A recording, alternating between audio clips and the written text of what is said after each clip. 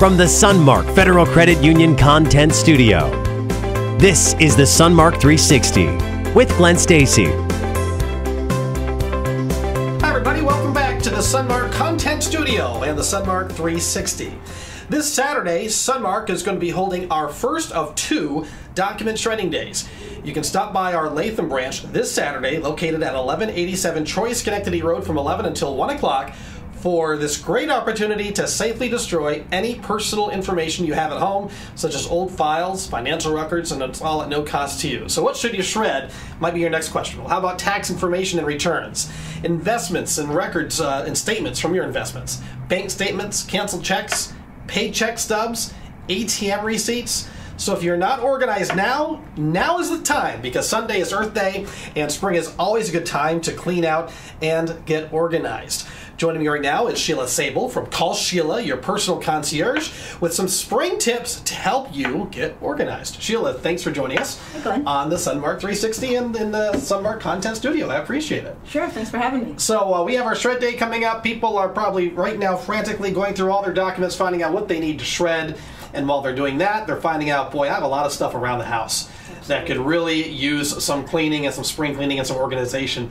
And that's where you are here with some wonderful tips, because you are the expert in organization, right? That's right. And yes, I have a bunch of clients that are basically downsizing everything and decluttering and getting organized. And before you can get organized, you have to really kind of pare down the things in your home. So we're looking at office space, decluttering in there, basements, attics, people giving away clothing. There's all kinds of charitable interaction, and it's a huge undertaking, and people can definitely do it themselves, but each thing you touch, each pile you make, donate, trash, giving it to my kids, giving it to my charity or whatever it is, each pile you make has 3 or 4 additional steps. So you definitely want to try and get some help in doing this, especially around the emotional attachment to things. Right. Oftentimes people can't make a decision. I mean, when I work with my clients, I always tell them no maybe piles, because you end up with everything in the maybe pile because of the emotional attachment. So it's good to have somebody there to kind of interrupt that thought process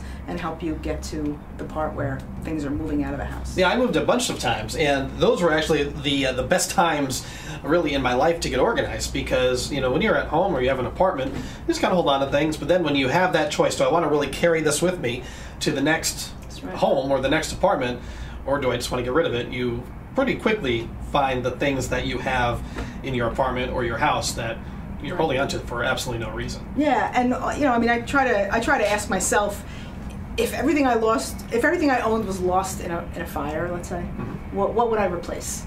You know, and that's kind of a good guide to how I approach downsizing myself, and if my clients are open to it, that's what we do. So yeah, so let's get to you have a couple of tips here, sure. A couple of ways, really small things that someone can do to find more space in their home and just get organized. And absolutely. These are some great little tips, so why don't you share those with us? Right, and everybody has, you know, a million plastic bags, right? Whether it's you know, whatever supermarket you shop at, you know, they all look something like that. Oftentimes they're pouring out of your closet or your drawer or whatever it is. So I take a tissue box. You can use a gallon milk container. You can use a decorative box. You just shove them all in there, and you'd be surprised how many will fit into something like this. So you can downsize into one small tissue box. Takes up literally no space at all. So. Yeah, we have, you know, at my household, I've learned about this tip, and it's been honestly, one of the best things that we've kind of came across, because instead of having those long bags stuffed with bags, we can now have some small tissue boxes and easily get to them when we need to. Right. And they're a bag of bags, a box of bags is definitely better than a cabinet or a drawer full. And it's hard just to throw those away, because when I'm about to do that, I'm like, I'm going to need that for something. I'm always going to need those bags. We all need them. I mean, whether you own dogs, you take a lot of dog walks, or you line your bathroom garbage liner with them, so they definitely come in handy. But this is my favorite tip, and certainly if people are on Pinterest, all of these things, there are a million organizing tips. At Call Sheila, we specialize in downsizing and decluttering, because you got to get rid of the stuff before you can organize it. Otherwise, you're just always going to be doing this process. So I love socks. These are socks from my own drawer at home, and people generally roll up their socks. They do this brutal thing to their socks, which is terrible. So if you want to keep your socks as nice as I like to keep mine, you know, you match them up nice like this, and then you roll them up, and you put them in so that you can see all of the socks that you have. And it doesn't matter if you're the person wearing beige or blue or black, or you're wearing really funky socks. You want to be able to see them so you know what's going on with what outfit, or do you need a thick pair of socks, or do you need a thin pair of socks. Anyway, you can tell I love socks, but in the end, what you end up with is a really cool drawer where you can see all the colors and the things that you want to wear for the day. And I'll be guilty at my house right now. It's just a big old mess of socks. So yeah, and a lot of mismatched socks.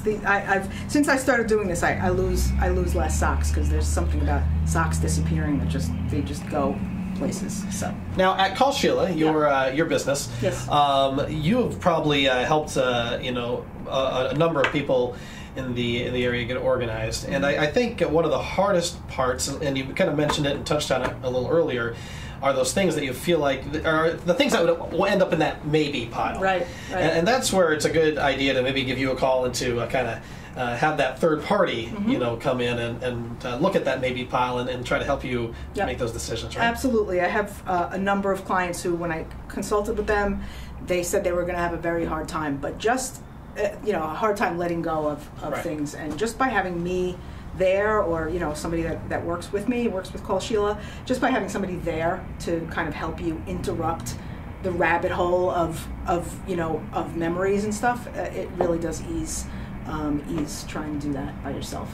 Awesome. Well, thank you for stopping by the Sunmark 360. A few good tips, easy tips that anybody can start to do as they're pulling out their bank statements to recycle this coming Saturday. That's right. And also, if you need any further information about Call Sheila, it's right here on the bottom of the screen, and you can feel free to reach out to Sheila with any probably neat ideas, or to if you have any big projects, she can help you out with those too. Thank you. All right. So thanks for joining us on the Sunmark 360. Don't forget Shred Day this coming Saturday. 1187 Troy Schenectady Road.